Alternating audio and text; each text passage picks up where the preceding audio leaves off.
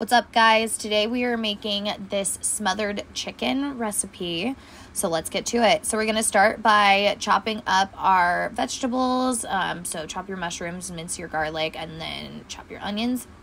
And then we're going to take our flour and half of our dry seasonings, and we're going to put that on a shallow plate, and we're going to mix all of that up together until it's evenly mixed together, because we're going to use that to coat our chicken. So we want all of those flavors like diversified in there.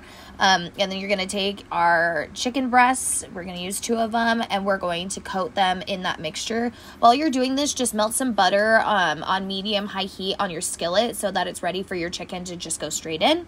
So we're going to cook our chicken on both sides for 4 minutes at medium-high heat, and then after those have cooked for 4 minutes on each side, we're going to remove them from the pan. But we're going to leave the butter that we have in there, and then we're going to take the rest of the tapioca flour that we had on our plate, and we're going to mix that in with the remaining butter that is there. And again, we're just keeping this on medium-high heat. We're going to add our broth, and then we're going to add our heavy cream and our wine vinegar, and then a little bit more of the tapioca flour, and we're just going to mix that up, and we're just going to cook that for about 3 minutes until it gets thickened.